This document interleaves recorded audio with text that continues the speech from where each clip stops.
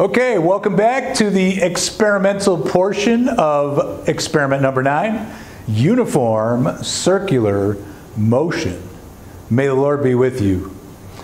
All right. Anyway, here's the gear we're going to be using, and it's all, through the computer and Capstone. This setup right here, ring stand, all right, and this device here is it's got a motor in there, and it's got this beam right here, and you put a mass on there, and it has a wire that goes to the mass, and as you spin it, it'll want to go in a straight line path, and it'll look like it's trying to fly off, but it needs to pull, it needs to get enough force to keep it moving in a circular path. So it pulls on the force sensor, and we can get the force. We also need to measure things like period. So how long does it take to go around once? Or velocity. How fast is it moving? Or actually speed. What's the speed of the object as it's going around?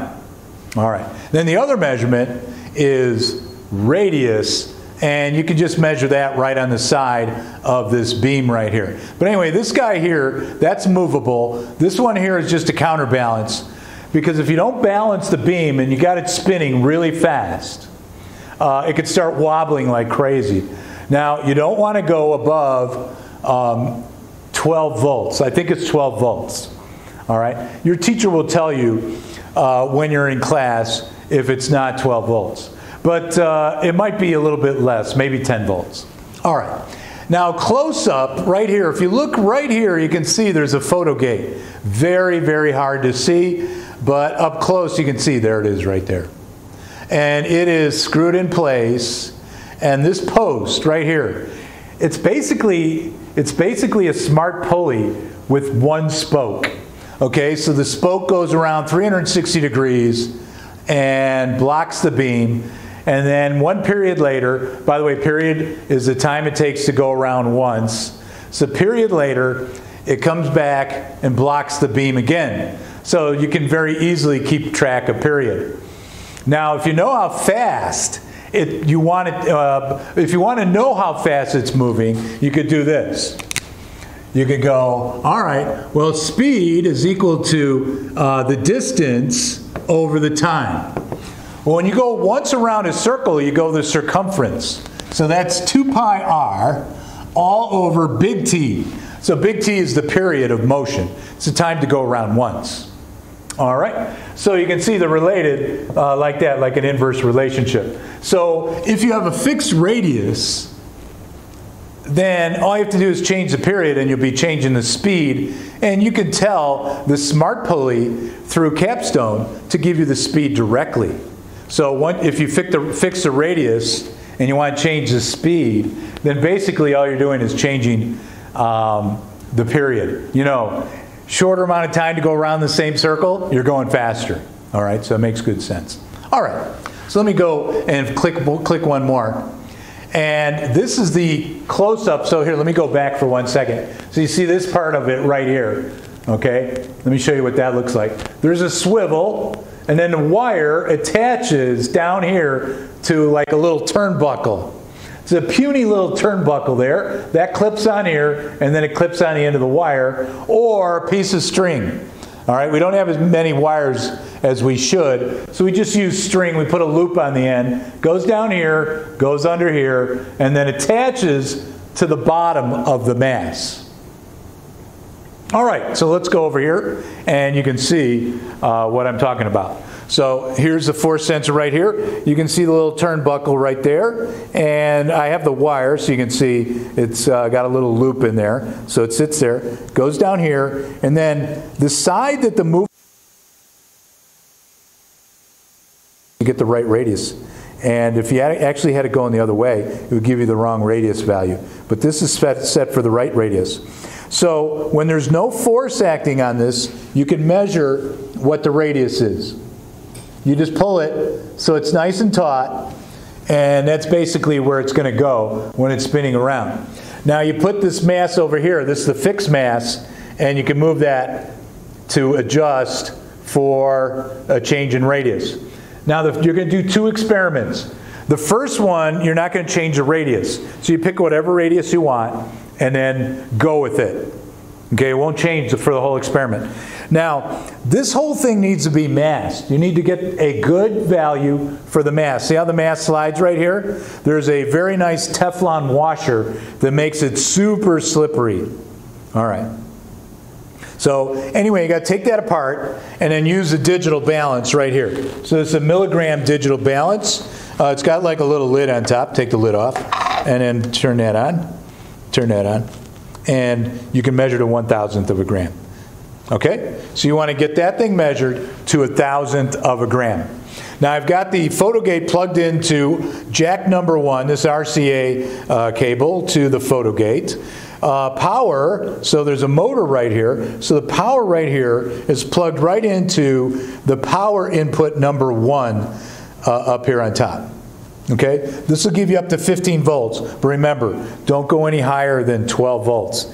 I don't even think they want you to go 12. So when you go to 12, go fast. Get it done fast. All right, and the force sensor is right here. Now remember, zero the force sensor when there's no force pulling on it. And the tare button is right over here. Also, I need to tell you about the force sensor. Never mess with them, because they're very expensive. They're about 150 bucks a piece. And they only allow up to 50 newtons of force, which is not much force at all. So when you use this thing, always handle the force sensors with great care. Okay, so now let's go ahead and set up the Photogate. So you go over here and you click on the RCA jack port right here and pick Photogate with pulley. All right, Photogate with pulley, and then you get the timer pulley set up right here. And you don't want the block. So let's say we wanted the speed. Well, we could click on speed. We definitely don't want position, and we don't want the acceleration. Okay, we don't want the angle, and we don't want the angular speed. But here's block to block. This is the period right here. Block to block times. We do want that. Okay? And then down here we don't want angular acceleration. So linear speed or the period, the time it takes to go all the way around. We could get both those numbers. Now, here is it says spoke arc length. Now, if you put the radius in here, okay, right in here, if you put the radius, then now notice it's in meters. So if you put the radius, and by the way, the spoke angle is 360 degrees, so you have to change it to 360 degrees, and then you're all set. But if you put the radius in there, then you will get the linear speed. It'll tell you the speed, which is great. So if you do your first experiment on speed, then be sure and put your radius in here, and it'll just give you the speed. If you do the first experiment on period, then you don't need to know the linear speed. You can go with block to block time. That'll give you the period right there. All right, so let's go ahead and see what we're going to set up over here. So I'm going to close that up. That's all set. And my force sensor's all set right here. And it might be negative right now. Let me change the sign, and we'll go with that. Okay, I like positive numbers rather than negative numbers. So that's that. Now this is what's called digits. So I'm going to ask for 2 of them. Okay, actually I'm going to ask for 3 of them. So you can see the force, and so you go right up here and put force. Okay, and you want more siggies. There's a siggy button right up here. Bink, bink. Okay, and then down here, let's go for a period. Block to block. Where's block to block? Block count. I guess that's it. They changed the name in here. Huh. Okay, so right there, and we can change the siggies again. They're right there. All right, good. And then over here we'll go with speed. Oh, I didn't put a value in for the speed, but that doesn't matter. There was a number in there already. So let's just say we put the right number in there. And we'll go with one more. Bing! Okay, that's good. All right, so let's go ahead and show you how to get the voltage. Oh, come on back, Tom. So you go down here to signal generator. All right, and this opens. We're using output 1. Notice it says sine wave here. We don't want a sine wave, we want DC. Okay, the voltage limit, we're going to put 12 here, so we won't accidentally go above 12. All right, and we put another digit, we get like 3 siggies, but that doesn't matter. All right, so let's start with a couple of volts. All right, we'll start with 4 volts right there. Okay, so you can change the voltage, and when you do that, it's going to change how fast it spins. All right, so now you turn it on right here, and you can see it spinning. But you know what? We forgot to tear the force sensor. So let me stop it. All right, and we'll move this in so there's no force on the force sensor, and we'll go ahead and tear it out. So right here is the tear button, 0, and we're all set to go. Okay, so let's try that one more time. We'll turn it on and do that.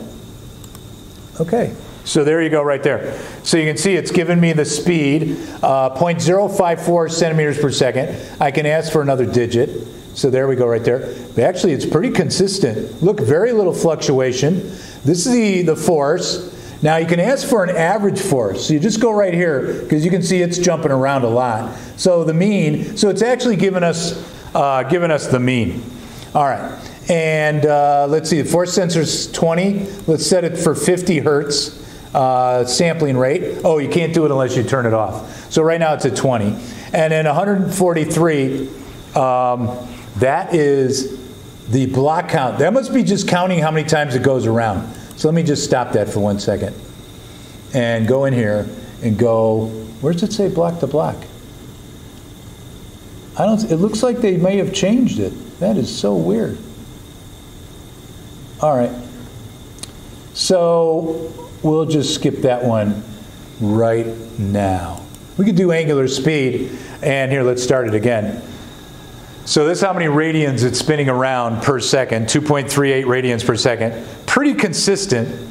All right, so you're all done with that. It turns out you can actually just go to your next measurement, open this thing up, and just up the voltage. All right, there's 8 volts. Now you can also set it for like 8.5 volts if you want. But remember, always take small, medium, and large measurements. Now if you go down to like 1 volt,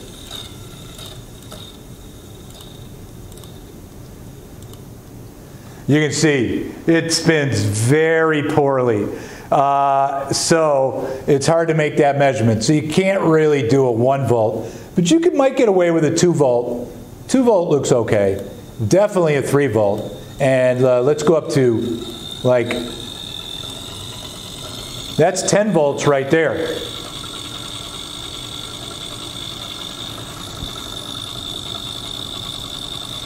And look at how consistent those numbers are, the speed and the angular frequency. This guy's jumping around a lot. I wish he'd give us a better average. I don't know what he's averaging right now, but you can put him in a data table and try that. Let's try a data table. So let's do one more thing. And we'll put force right here. And ask for average. Okay, so right down there, you see mean? So let's go ahead and push record. And now that will give you a really nice average. Look at that, 8.6, 8.6, 8.6. So that'd be a better way to go, like that. So, and you can add more siggies right there. 8.61. So just keep that in mind. That's a better way to measure the force, is just to go in a data table, get a huge data set, and then take the average. All right, now for the second experiment, let me stop this.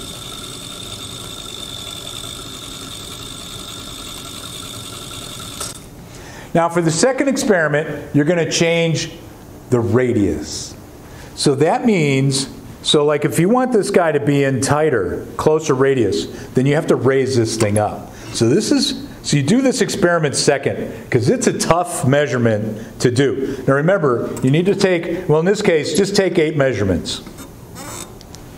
Okay? And this wire's got to go around the spool, so I accidentally didn't get that set up correctly. Okay, good. And then you can lift this up to change the radius.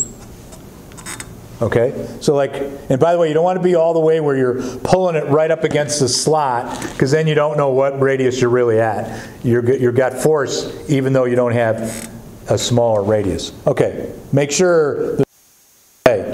anyway, that's a different radius. But now you got to keep speed constant. And a good value is like 2 meters per second.